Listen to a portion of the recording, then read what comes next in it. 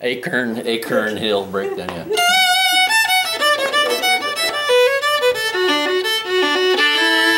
Which is a Tommy Jackson tune. I think it might be one he wrote actually, because I've only ever seen, I haven't seen anything earlier than his recordings of him playing it. From like the late 50s, all those records he did that said square dances without calls. They were on the Dot label, which was like a budget Capitol Records label. Okay, let's see if I can try it here.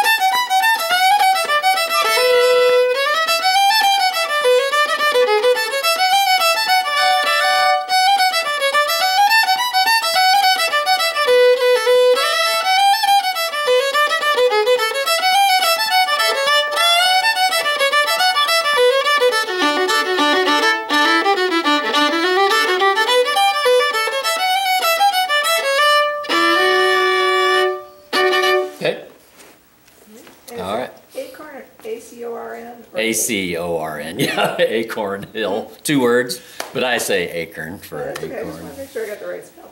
Yeah, well, that'll be part of the final exam, how to pronounce Acorn. You'll have to, in order to graduate on Friday, you'll have to say Acorn just right. Yeah. I'm not good in tests. Breakdown? Is it breakdown or breakdown? Yeah, Acorn Hill breakdown. What makes something a breakdown as opposed to a reel? It's just a different name, you know. But yeah, it's in 2/4. Reel in the North America, or in American fiddling, because it's not the same in Canada. But in American, like, you know, country fiddle, if you see breakdown, hornpipe, or reel, it's the same kind of tune. You know, whereas it's not the same, of course, in Celtic music or up in Canada or whatever. But yeah, if you see like something hornpipe, they're going to play it like it's a reel or like a breakdown.